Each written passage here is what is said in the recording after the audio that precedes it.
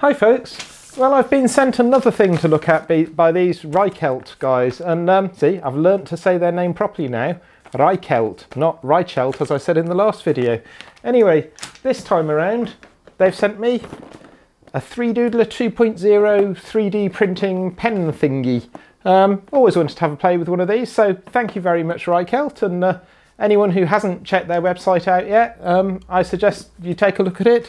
They're another major distributor who have come to the UK this year in March, and very glad to have them in the country. They reckon they're up to 20% cheaper on some products than other places in the UK, but certainly well worth a look. Better prices on this than I could find on Amazon at least. Anyway, I'm going to take this out of the box, have a play with it, and maybe take it to pieces. So let's go.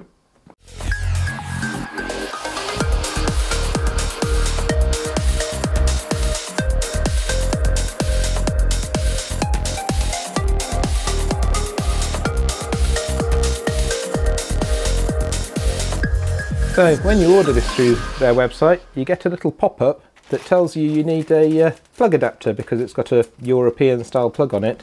And unlike practically every other place that sends me adapters, this is a proper one with a fuse and everything. It's not one of these dodgy Chinese death adapters for export only, which are unfused and really not very good at all.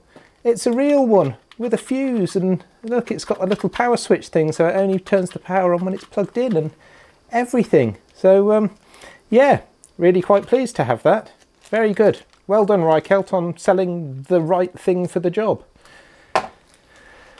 Let's have a look in the box. I haven't opened this yet. It's the first time I get to see it. So just a standard disclaimer here, I don't get paid for reviewing products, but I get to keep this one as well. So yeah, thank you very much Reichelt. Very happy to have this. Plug in, switch it on to high, put some stuff in, do some drawing. Okay, we'll have a look. So we've got a quick start guide, which I will actually read that off the camera. We've got a multilingual instruction manual thing. I probably won't read that. We got a bunch of ABS and a bunch of PLA strands, and these look like they're 2.85mm filament, same as my Ultimaker takes, which is superb because it means I've got lots and lots of different kinds I can have a play around with. And this is the 3Doodler pen itself, very nice and small and light. I was kind of expecting it to be bigger and clunkier than that. A little off-low high switch on the side. Don't know what that is, looks like some kind of charging port. And I believe that's the fast extrude and the slow extrude button. And we've also got power supply. Superb. Though, annoyingly, that way round means it's going to take up 2 sockets, that's a shame. And a bunch of tools. Little spanner for changing the extruder on the end, changing the nozzle.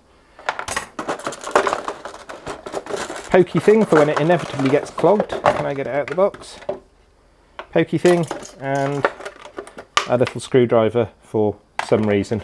Switch it to high. Red light comes on. Wait for it to heat up, I guess. What should we try first of all?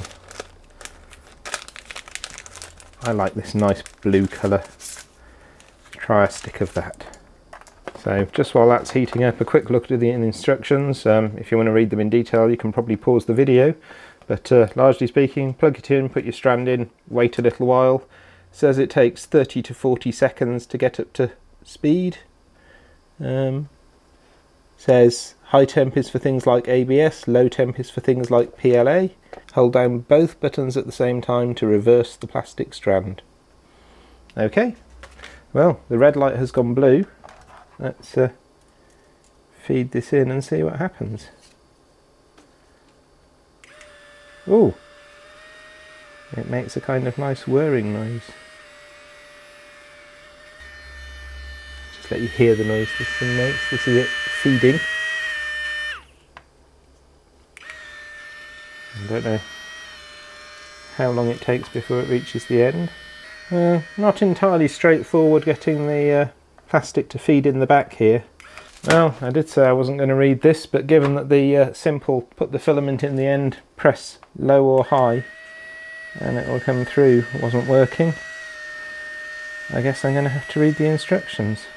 I've been trying for 10 or 15 minutes so far to get this thing to actually feed the plastic through, and every now and again it gives me a little stringy bit out the end and then it stops again. But I have to say, the kind of step 1, turn it on, step 2, put the strand in, step 3, ready to doodle. Nah, nothing quite that simple. The filament is finally feeding in and out. I've finally got success. No, it's stopped again. What am I doing wrong? Both buttons to reverse. Yeah, that's reversing the filament. I can see it working its way back up towards the wire. And it's done. Right, let's cut a bit more off that. And try again. Filament is feeding in. I can definitely see that. Something's got to come out the other end soon. There we go. Filament extruding. And then filament has stopped extruding. So I'm pretty sure this isn't something I'm doing wrong. I'm just putting the filament in and pressing the button. But it's not feeding. Okay, let's reverse that. And we're on high, we're using the plastic they sent with it. So it's melted some again, and then it's yeah, not extruded. Well, I'm still having basically no success with this. If I put pressure on the back of the filament, I can get it to extrude a little bit. It's wearing its motors away, but as soon as I stop pressing on the back of the filament, it stops working. It kind of extrudes an inch and then it gives up altogether, and then it keep taking the filament out. There we go. Right, that's extruding. Keep extruding. It's actually... Is it actually extruding? No, it's given up again. So I'll try a PLA and see if that works any better. So now it's pressed to stop extruding. Something weird going on there. Again, mashed at the end of another piece of filament. So I really am trying to give this thing every opportunity to work. You can see I'm onto the kind of orangey coloured filament now, and it seems to extrude for 10 or 15 seconds. I got this little triangle and then it stopped working. I got that far and it stopped working. I got that far and it stopped working. It's on continuous extrusion right now. It's supposed to be just feeding continuously. If I shove on the end, we might get a little bit out of it, but it's really just not working. Okay, so I've been away and had a little think about this now. I was kind of getting close to the point of throwing it in the bin, but thinking about this, the fact that it feeds the filament through fine for the first couple of inches and then stops, I mean, clearly the filament feed mechanism's all working, it's pushing it forwards. The head is hot enough to extrude to begin with, but after a couple of inches, not so much anymore. So I'm going to try cranking the temperature up a bit, and they say clockwise increases the temperature. So that's to the max on the heat. So we'll give that another try now, and see if we get any more success out of it. This is really the only thing I can think of to try and improve matters, and if this doesn't work, then it's coming to pieces. We have something actually working. There we go. No, it's stopped again. Well, I almost got all excited then. I managed to get it to extrude all of that before it stopped working again.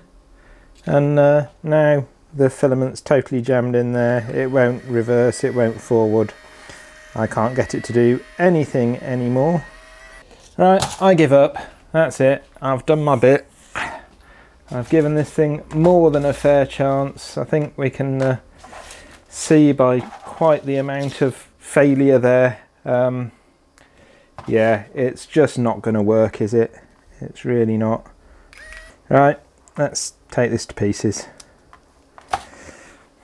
Okay, so I failed to tear this thing down. I worked out how to get the rubber bit at the front folded up, but I think these buttons are part of the same thing.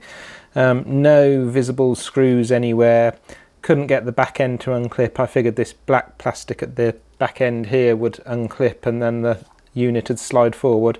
So I fairly quickly gave up on that, and I thought I'd give it one last try, and it actually seemed to be working at the time.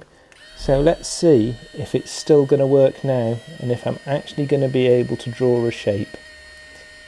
We have extrusion. I can draw something. Still haven't stopped working yet. It's amazing. Let's go up. And we'll stop there.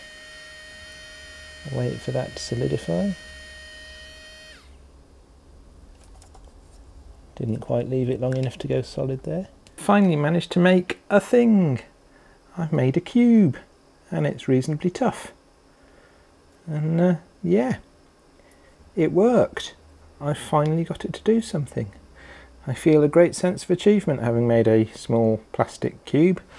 So while it's working, and hopefully it'll carry on working from now on, I don't know what was wrong with it, I don't know what fixed it, but it's working now. So when you press, it takes a few seconds to feed the filament forward enough to actually start it extruding. There we go. So now I can add an extra layer onto my little cube. There we go, and when I let go, it'll then retract the filament back again. But there we go. We've got one filled face on my little cube. I'm just going to squish that a bit flat while it's still kind of soft. So yeah, it does PLA at least, now that I've got it working. So after a significant amount of time, I have managed to colour in 5 of the 6 faces on my cube, and I even managed to change filament colours on the way through. And it did get stuck a couple of times when I was doing this, but nothing like the problems I was having earlier on with it. So yeah, I can actually make things. That's using the PLA. I'm going to see if I can do something with the ABS now. See if that gets any better. And I'm using the PLA on the hot setting there, which, well, let's be honest, as soon as I got the thing working, I didn't want to mess with the settings too much in case it stopped, but so far we're continuing to work, so things are looking up in the world. ABS, I'm back to having problems again. Yeah, hopefully gonna extrude something. So we're extruding now, but now we've stopped again, and I only actually get reliable extruding if I push on the back end. We're extruding a bit. We're still going? We're still going. Yeah, still working for now. But now we've stopped extruding again. So I don't know if this thing's just not getting sufficient temperature for ABS. I mean, it certainly seems to be able to melt it, but it has problems feeding it. I just wanted to give you a better look at the feed mechanism on this thing. When you press the button to feed, there's a motor that drives that worm screw in there, which then pulls the filament forward, and there's this little metal clip that goes over the top that kind of forces the filament down and into the screw. So I'm curious to find out if the problems I'm having with this thing not working with ABS are down to the nozzle not being hot enough. So I've got my thermocouple probe out, and I'm just going to put a blob of heatsink thermal transfer paste on there so I can be sure I'm getting a good connection to the thermocouple, and then we'll see what sort of temperature this thing claims we're getting here. So 224. I'm curious to see what effect turning this little potentiometer has as well. So with that little screw turned all the way down, we seem to be holding at about 205 or so. 225 seems a bit on the low side for ABS. My roll of ice plastic ABS says 220 to 260 as its range. So maybe their ABS can do 220, but it seems a bit marginal to me. So having given up on the ABS altogether now, I have had some success with doing PLA on PLA. So I've decorated, these are just scraps from my bin, but I decorated this failed plant pot which actually ended up leaking around at the bottom, and because it's PLA on PLA, it's properly bonded on there. I could sand that or file it down to make it smooth, and I also had to go at filling in the lettering on the lid for my isolation transformer. I've made a new lid because it now lives down here under the shelf and it was just a tiny bit too high. But yeah, it does a reasonable job on kind of decorating existing 3D prints. So for PLA only, yeah, I'm not terribly upset with it for that, but the ABS stuff has caused me a huge amount of frustration today. Okay, I think I'm ready to call it now. I've spent 5 hours working around with this 3Doodler 2.0 now, and it has been an incredibly frustrating experience. PLA, it seems to be just about workable with.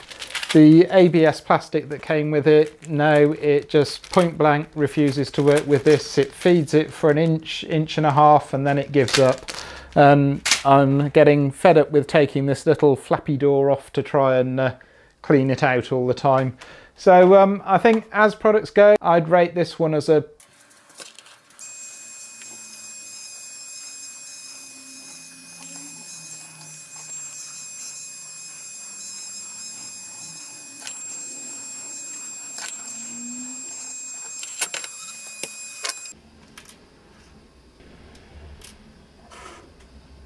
.3Doodler, if you're watching this review, if I'm doing something wrong, if someone can tell me what I'm doing wrong, I'd dearly love to know, but it seems to me that it just doesn't grip on the ABS properly.